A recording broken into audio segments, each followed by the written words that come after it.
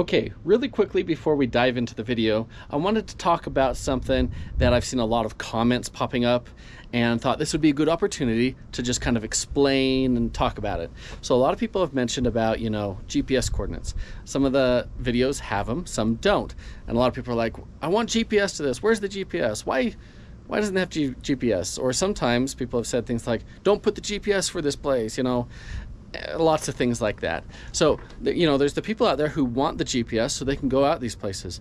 And there's some people that know all these places and don't want these GPS coordinates being shared.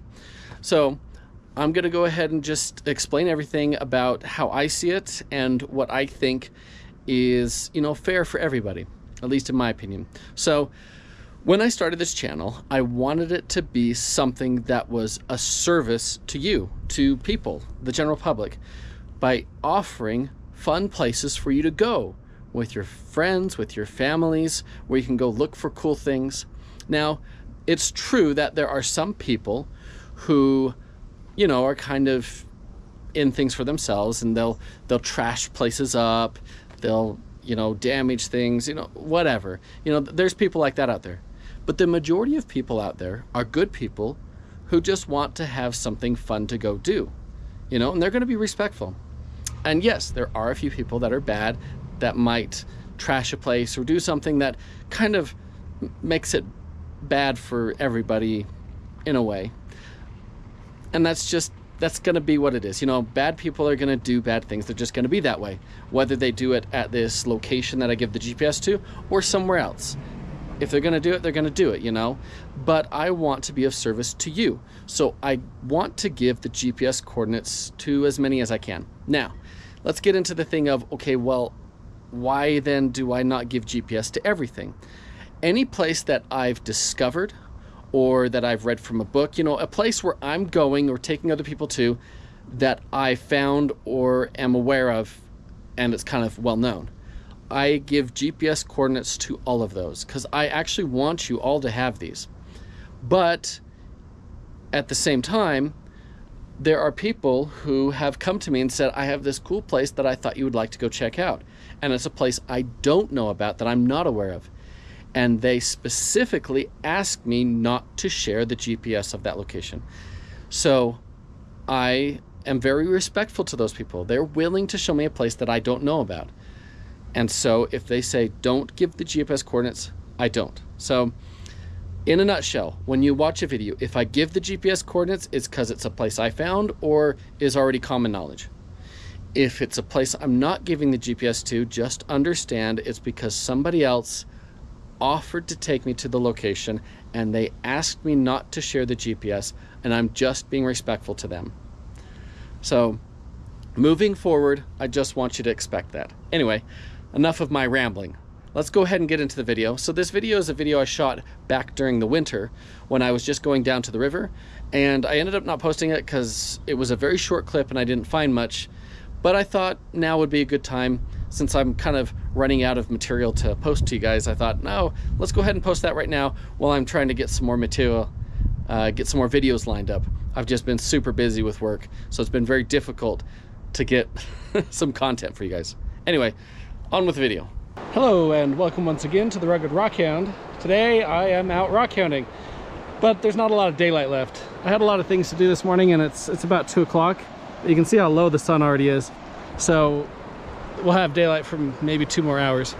So during this time I figured I was gonna at least try and search the river. So here we got the Colorado River, and there's some areas along the Colorado River where we have public access. And so I'm just gonna go ahead and see if I can find anything good in the pebbles. I have been here a couple of times, and you do see a lot of little granites that wash down, a bunch of other very common rocks like limestones and stuff like that. Obviously the granites are some of the prettier looking ones, but yeah, we're hoping to get some unusual stuff, maybe like that. That could be chalcedony or an agate. I might already have my first find. I might put the macro lens on for you guys so you can see a little better. So here we go. I washed it off really quickly in the river. It's helpful having a river nearby. So yeah, you can see some light going into it, so it's definitely a chalcedony. We'll cut it open and see if it looks any good inside. That'll be fun. This one's very interesting. It's kind of a green with little lines going through it. So it was probably layers of mud and stuff. Maybe a little bit of chert and stuff in there. We'll see for sure. I'm going to cut that one because I think that might look kind of cool cut. So why not? Let's take it home and cut it and see if it's got anything. This one looks pretty nice. Looks like a jasper.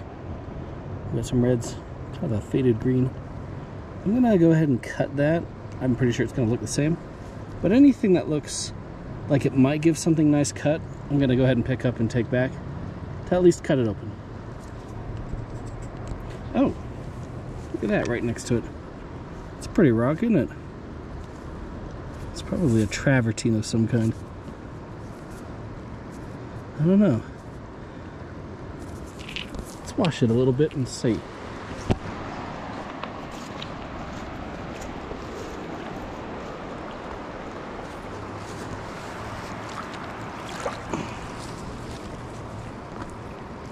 Okay, now that it's washed off, wow, that has some nice banding in it.